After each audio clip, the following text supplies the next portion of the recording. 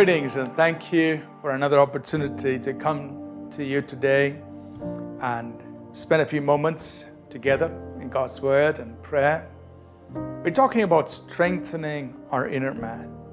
The Apostle Paul prayed for the believers in Ephesians. He says, I pray that God will grant to you that you may be strengthened with might, or strengthened with power by His Spirit in your inner man. So God wants us to become strong in our inner person, in our spirit man. And we are touching on various practices and disciplines that will help us receive supernatural strength, divine strength in our spirit man. Today I want to bring our attention to another practice in the Word of God, which is the confession of the Word. That is us speaking the Word of God.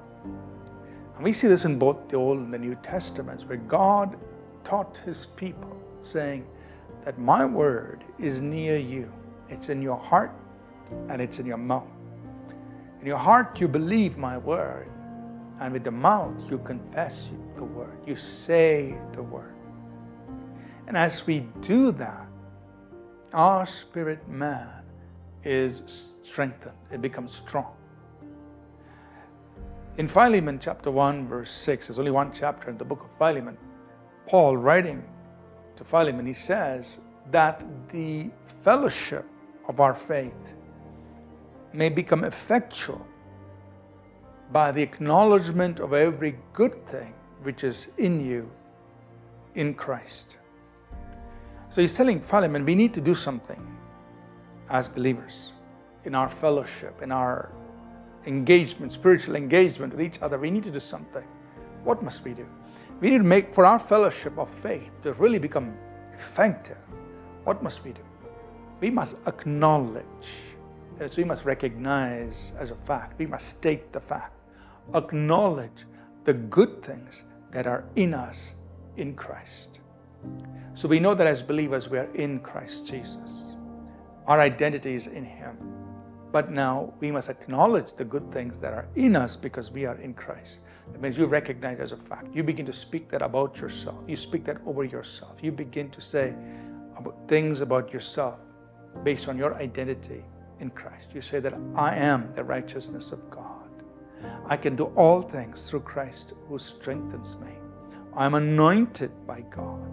I am called and appointed by God to be fruitful, to be successful. I am an overcomer. I am born of God and I overcome this world, and so on and so forth. You speak and declare, you acknowledge every good thing that is in you in Christ. Doing this is going to strengthen your inner man. So develop the practice of confessing the word, of speaking the word, of declaring the word to strengthen your spirit man. Let's pray. Father, even as we learn these disciplines that will strengthen our spirit, help us to do them consistently. Help us to practice them consistently so we can become strong in our spirit and do mighty exploits for your kingdom. In Jesus' name, amen. Thank you for tuning in to Living Supernaturally.